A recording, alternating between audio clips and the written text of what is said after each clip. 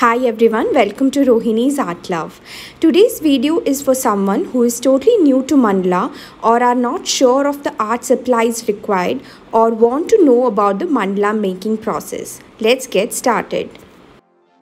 We would require a compass which could hold both pencil and pen, a pencil, scale, protractor and the paper to work upon, where I am using 160 GSM paper from Anupam. And we would also require Fineliners, and this one here is from Brustro, a pack of 6. Before going ahead, I would like to share a few points about these Fineliners.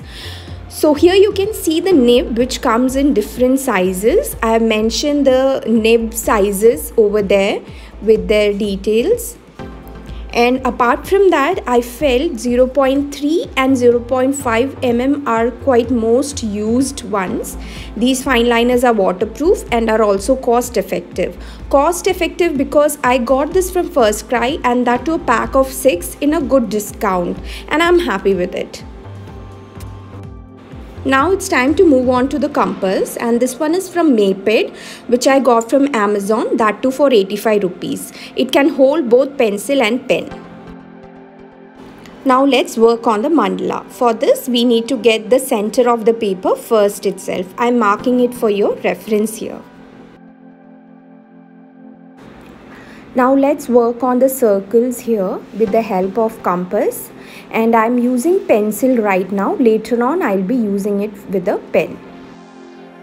Let's measure the radius here and then work on the first circle.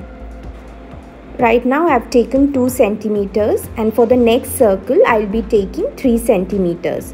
So it totally depends on your choice how big the circle should be and what kind of patterns you're going to make.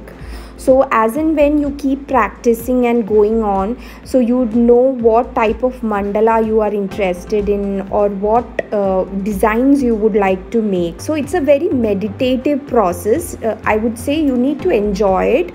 You need to relax your mind, and it's totally a good experience once you complete it.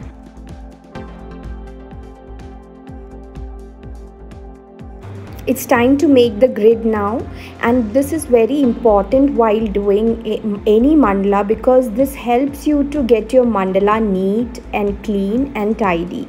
So it's not necessary that you need to get this one on a correct accurate thing, but if it is done in a proper way, your mandala would definitely look good. And to do this you would require a protractor.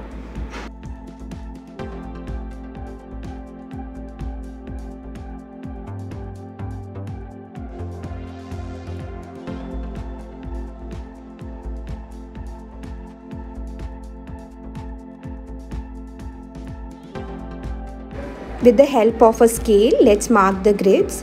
One more thing which I want to tell you is I have taken measurement of 5 centimeter here for the grid, but you can take bigger measurements also, and that totally depends upon your design.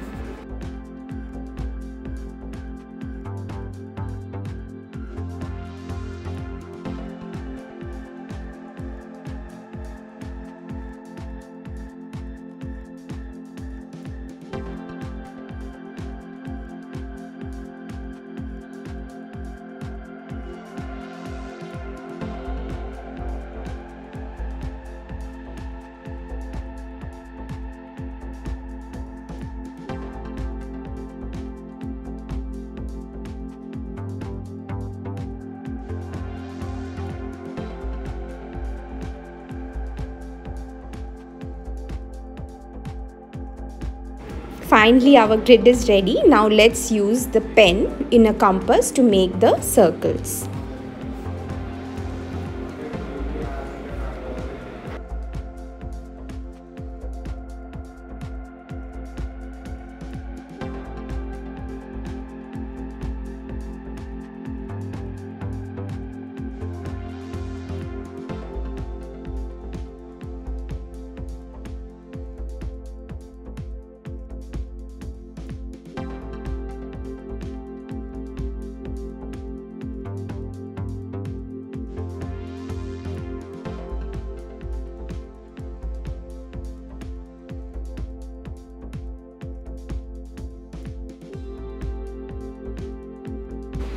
Let's work on the design or the patterns now. For the inner circle, I'm leaving it right now. Later on, once everything outside is finished, I'll come back and work on it.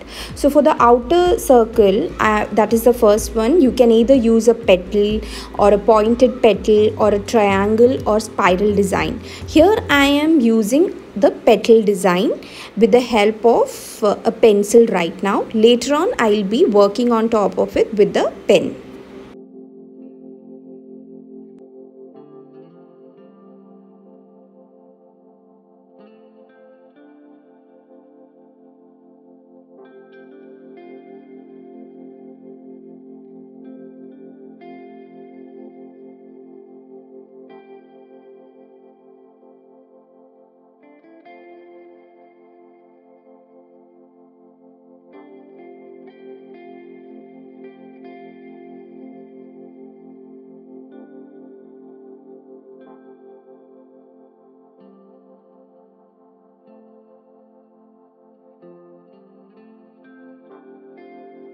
For the next circle, I am using pointed petal design.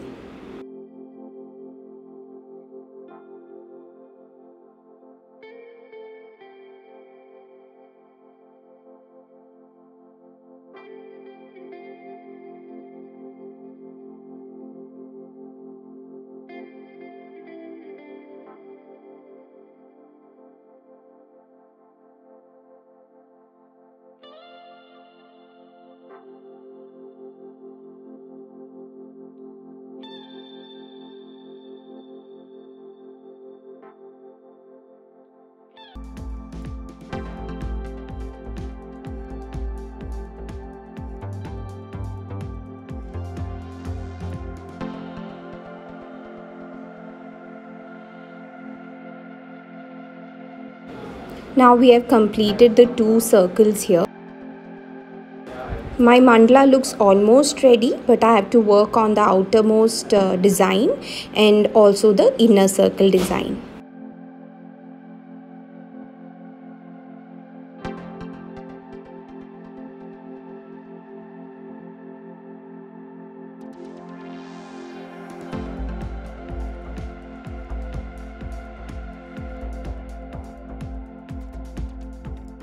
This is my inner circle design and thus completing the mandala. Now I would like to show you one of my other works which I recently did for Buddha Purnima, where I've used acrylics in the center for making Buddha in the resting position, and around it I've made mandala. And I hope you all liked this video and it was helpful. Please do try out one mandala and let me know how it is. Thank you for watching.